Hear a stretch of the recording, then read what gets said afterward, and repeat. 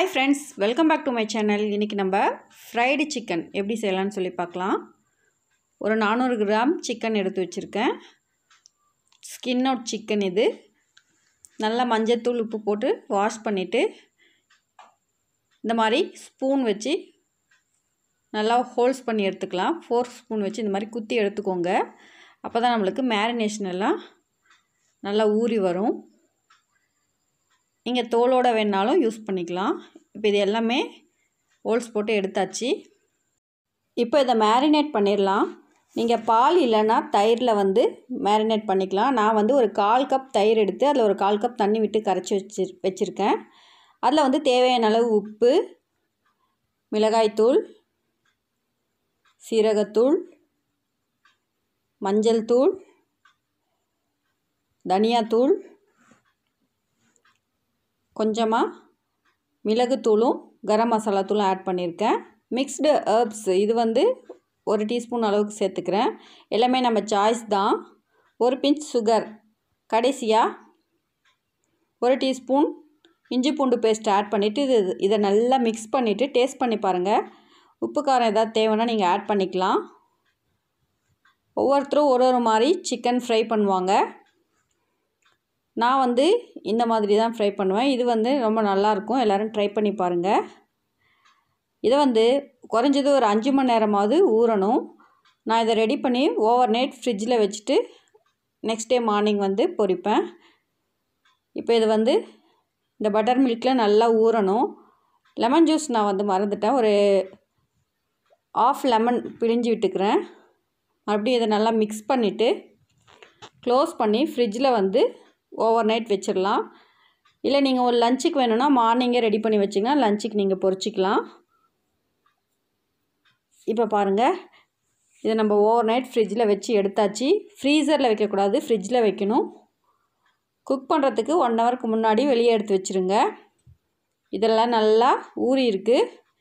இப்போ அடுத்த ப்ரிப்ரேஷன் என்னன்னு பார்க்கலாம். இந்த மாதிரி ஒரு பிளேட்டில் 250 ml கப்பில் 1 கப் அளவுக்கு மைதா பொடி எடுத்திருக்கேன். 2 டீஸ்பூன் கார்ன்ஃப்ளவர் சேர்த்துக்கிறேன். நம்ம இந்த பொடிக்கு தேவையான அளவு உப்பு மட்டும் சேர்த்துட்டு 1 டீஸ்பூன் மிளகுத்தூள், சீரகத்தூள் 1/4 டீஸ்பூன், மிளகாய்த்தூள் ஒரு 1/4 டீஸ்பூன், கடைசியாக கரம் மசாலா ஒரு 1/4 டீஸ்பூன். இது ரொம்ப சின்ன ஸ்பூன், அதனால தான் கொஞ்சம் நிறைய எடுத்து நான் யூஸ் பண்ணிகிட்ருக்கேன். எல்லாம் ஒரு ஃப்ளேவருக்காக ஆட் பண்ணால் போதும், நிறைய ஆட் பண்ண வேண்டாம். இப்போது இந்த மிக்ஸ் பண்ணி வச்சுருக்கிற பொடியில்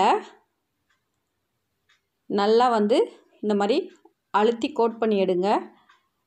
எல்லா இடமும் மாவு பிடிச்சு வரணும். அது மாதிரி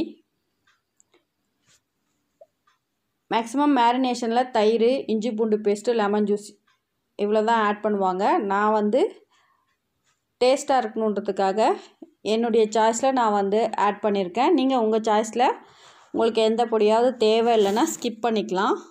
இது எல்லாமே இப்போ புரட்டி எடுத்தாச்சு. இப்போ நெக்ஸ்ட் கோட்டிங் புரட்டுறதுக்கு இந்த மாதிரி ஒரு சில் தண்ணி வச்சுருக்கேன். அதில் டிப் பண்ணி எடுத்து மறுபடியும் இன்னொரு டைம், ஃபஸ்ட் டைம் நல்லா அழுத்தி புரட்டணும். இப்போ 2வது டைம் லைட்டாக டஸ்ட் பண்ணி எடுத்தால் போதும். இதை இன்னொரு பிளேட்டில் எடுத்து வச்சுக்கலாம். ரெடி பண்ணி வச்சுருக்க எல்லா சிக்கன் பீசஸும் இதே மாதிரி 2 டைம் நம்ம ரெடி பண்ணி எடுத்தாச்சு. இப்போ ஆயில் ஹீட்டாக இருக்குது, மீடியம் ஃப்ளேமில் வச்சுக்கோங்க. நான் எப்பயுமே கொஞ்சமாக ஆயில் வச்சுட்டு ஒவ்வொன்றா தான் பொரிச்சு எடுப்பேன். ஏன்னா அந்த ஆயில் நம்ம ரீயூஸ் பண்ண முடியாது. ஒரு பேட்ச் குக் ஆகிறதுக்கு குறைஞ்சது 10 நிமிஷமாவது ஆகும். அப்போ தான் நம்மளுக்கு நல்லா குக்காகி வரும் உள்ளே வெளியே எல்லாம்.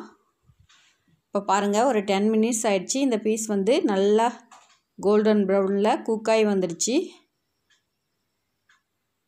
மேலே நல்லா கிறிஸ்பியாகவும் உள்ளே நல்லா சாஃப்டாகவும் வெந்திருக்கும்.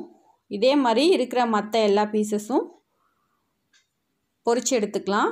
இது நீங்கள் மயோனைஸ் இல்லை கெச்சப் உங்கள் சாய்ஸ் தான், எதோட வேணாலும் வச்சு சாப்பிட்லாம். இது பொரிக்கவே காலியாகிடுச்சுங்க. தம்ப்நெயிலுக்காக ஒரே ஒரு பீஸ் எடுத்து வச்சு நான் ஃபோட்டோ போட்டிருக்கேன். இந்த ரெசிபி எல்லோரும் கண்டிப்பாக உங்கள் வீட்டில் ட்ரை பண்ணி பாருங்கள். இந்த வீடியோ பிடிச்சிருந்தா லைக் அண்ட் ஷேர் பண்ணுங்கள். மறக்காமல் என்னுடைய சுகந்திஸ் குக்கிங் யூடியூப் சேனலை சப்ஸ்கிரைப் பண்ணிவிடுங்க.